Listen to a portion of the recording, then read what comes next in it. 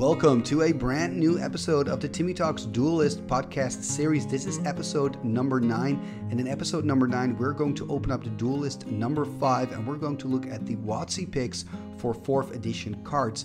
Now, this Duelist was released in June of 1995, and in April of that same year 4th edition got released. Now, 4th edition had some very specific reprints in the set, and also decided not to reprint certain cards in the revised set. So it was this really new mix of cards. The 4th edition series included cards from Legends as well for the first time, and from the Dark for the first time. So there were some new card combinations possible, and of course players wanted to know from the Wizards of the Coast, okay, what kind of cool new combinations can I make with the new core set 4th edition? And that is exactly what this article is about. So let's just dive in there and have a look at what WOTC thought were the best combinations to make with cards from 4th edition. WOTC Picks 4th edition. Have you ever played with Sylvan Library? Been wondering how you could get the most out of Bloodlust? With the release of Magic the Gathering 4th edition, everything old is new again. Cards from previous expansion sets have been rotated into the new mix, giving players a chance to experiment with new card combinations. Here, the WOTC experts have pooled their collective knowledge to offer some updated strategies using a few of those returning cards. Mind Bomb and Balance. This is one of the more twisted and advanced strategies for players who enjoy balance decks. Play Mind Bomb, a sorcery that deals 3 damage to all players, allowing players to avoid a point of damage for each card they're willing to discard from their hands. Unless your opponent is also playing a balance deck, he or she is likely to choose to take 3 damage, whereas you can choose to discard 3 cards. Now you can play balance and hopefully force your opponent to discard those 3 cards anyhow. Often, balance decks are built with the intention of keeping your opponent low on cards, even if it means doing the same yourself. Add multiple copies of the Wreck, and this combination is even better since you can take advantage of the fact that your opponent has no cards in hand. Time Elemental and Ball Lightning. Try combining Time Elemental, an 0/2 creature. For 2 and 2 blue, it can return target permanent to your hand, with Ball Lightning, a 6/1 trample that can attack the same turn it's summoned, and it's buried at the end of any turn it's summoned. Ball Lightning is an extremely useful card all by itself. When is 6 trample damage ever not useful? But now for an extra 2 blue, you can keep casting that Ball Lightning each turn to run over your opponent with 6 trample damage. If your opponent isn't dead after a few turns, consider tuning the rest of your deck a bit. Sylvan Library and Sinbad. Sinbad by itself, a 1/1 tap to draw a card from your library but discard that card if it's not a basic land, appears to be a decent way to obtain more cards.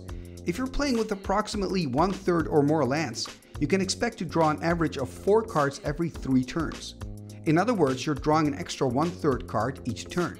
But you're risking the loss of some key cards should Sinbad force you to discard them. Now add the Sylvan Library. You may draw 2 extra cards during your draw phase with this card. Then either put 2 of the cards drawn back to the top of your library in any order, or pay 4 life per card, effectively allowing you greater access to your cards. During your draw phase, use the Sylvan and place any land you draw back to the top of your library.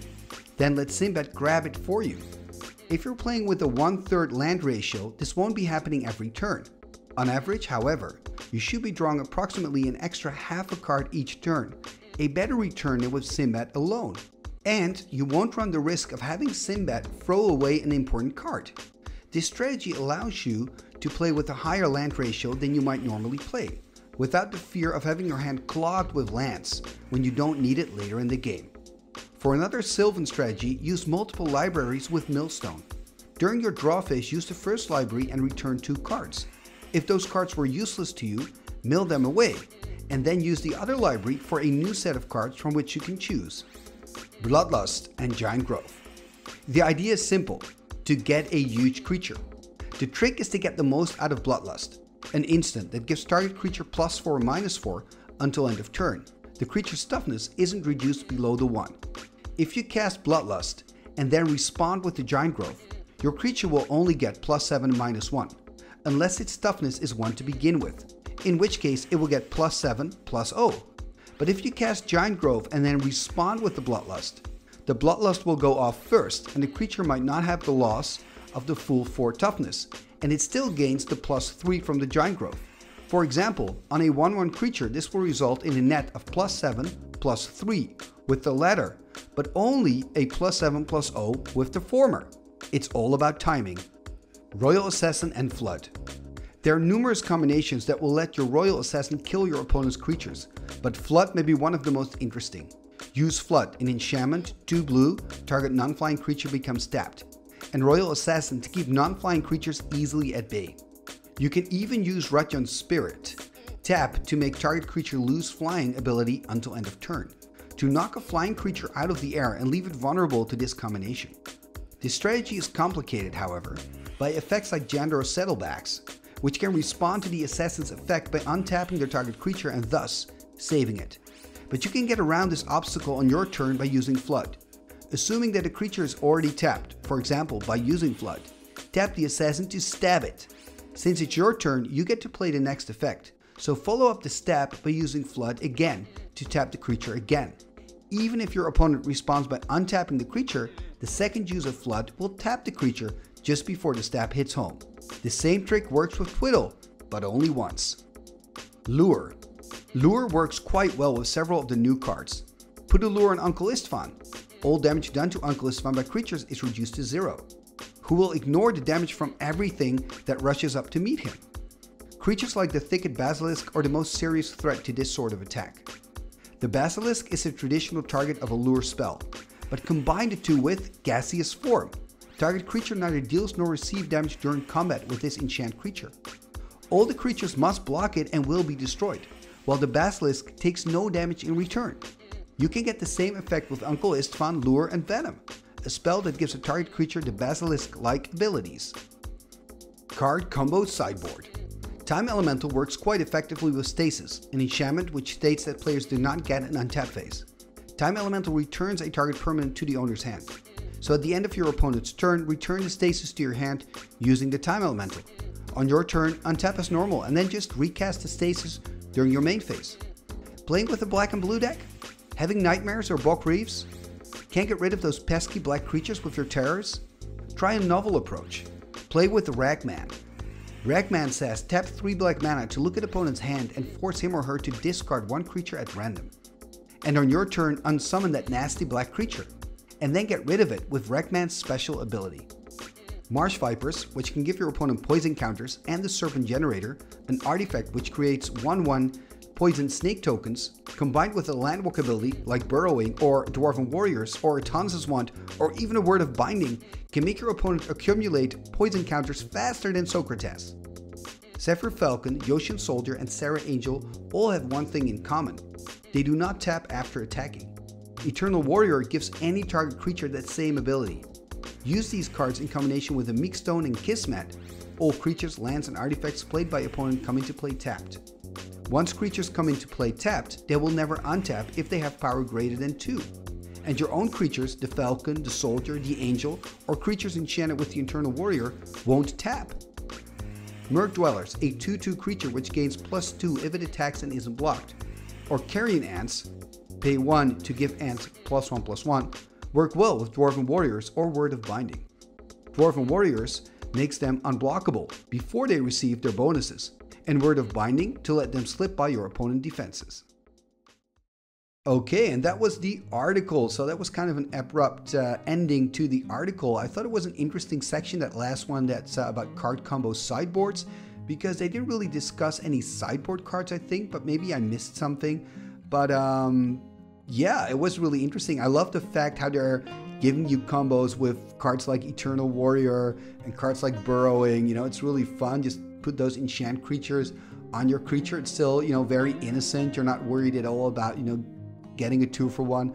Also, that Ragman combo with Unsummon was just hilarious. You know, I mean, I would just board out my terrors and would maybe put a Paralyze in, but this is way more fun, of course. This is really the fun part of Magic, and maybe the type of Magic that I miss. These innocent, really bad card combinations and 3-card combinations combos. They're just so funny, and at the same time, there were some pretty useful card combinations mentioned in here as well. For example, I love that bit about Bloodlust and Giant Growth, where basically they're explaining the stack to you, right? How to use those cards in the right order to get the optimal result. I think it was quite interesting. I also thought the Mind Bomb and Balance combination was quite interesting. I think at the time, Balance wasn't restricted yet, so you could make these nasty, like, mind twist decks with your Balance basically, and I like that idea of combining it with a Mind Bomb. That is really, really nasty. Then basically make a direct deck without using black cards. That is kind of funny. And also the bit about Sinbad was quite interesting. That little calculation they did where they said, okay, an average of 4 cards every 3 turns is what you're going to draw if you just use the Sinbad without the Sylvan. I thought, well, that's actually pretty good, because now we play with more lands in our deck than 1/3. I mean, we now know that 1/3 isn't hardly enough. We play with 22 lands, 24 lands, also Mox and all that in there. So I guess that maybe we should use the Sinbad more. I don't know. Let me know in the comments below. I would love to hear your opinion. And also let me know what you think of these series, the Timmy Duelist podcast series. I make them every once in a while. I think it's really fun to kind of dive back into the old Duelist magazines and kind of get that feel again of what Magic was like in the 90s, you know, in when I started playing. I really kind of miss that era of just, you know, doing stupid stuff, and, you know, people wouldn't look at you and say, okay, that is a really dumb combo. People would look at you and say, wow, you're combining Merc Dwellers with Dwarven Warriors? You are very, very clever. You know, I love that part of Magic, you know, that where we were, where Magic was, where the game was back in the day. Anyway, I'm babbling. Thank you very much for watching another episode right here on the channel, and see you next time. Igitus figitus sumba kazee.